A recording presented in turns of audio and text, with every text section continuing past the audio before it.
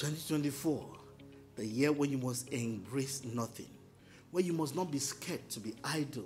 There's productivity in idleness.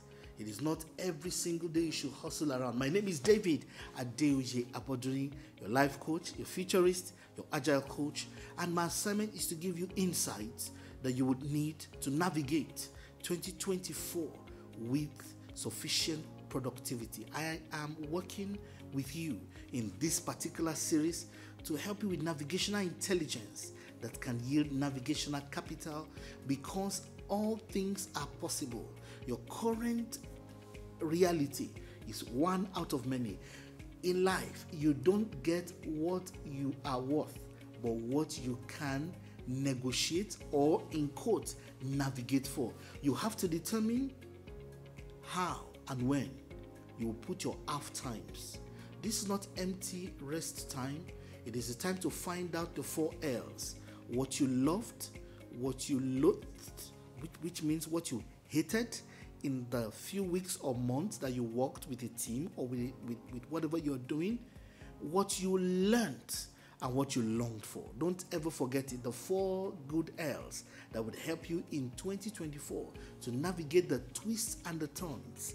What you loved, what you loathed or hated, and what you learned in the process and what you actually longed for.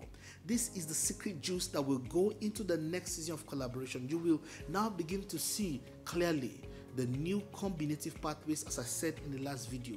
The other thing I like to say about nothing is that nothing is a division, the pause necessary for productivity. You must learn to take the pause. In the process of pausing, you can immerse learning, to take evaluation about how you're being seen and how you're being perceived. It's a time to also take feedback from your customers, from your friends, from your family, from those within your network.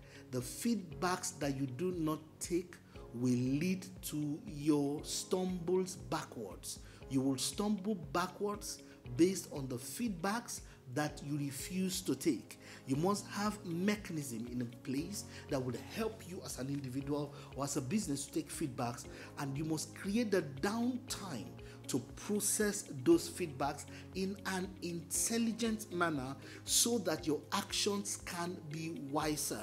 You cannot allow yourself to continue to reinvent insanity, which is to do what you used to do in the same way you used to do it, like Albert Einstein said, and expecting a different result. You must also find time to go into higher order thinking. You must invest in your thinking processing capacity.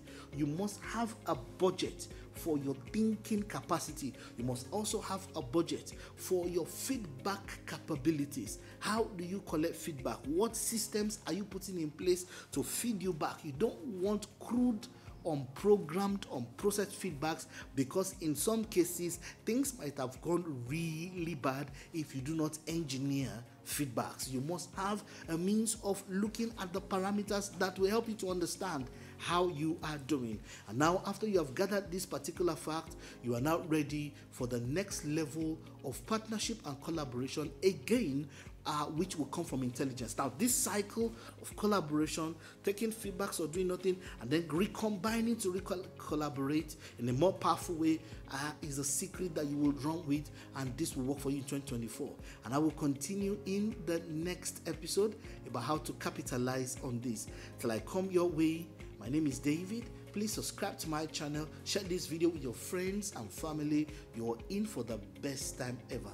I will wait to hear from you. Let me hear your comments in the chat. Have a wonderful year ahead. Thank you.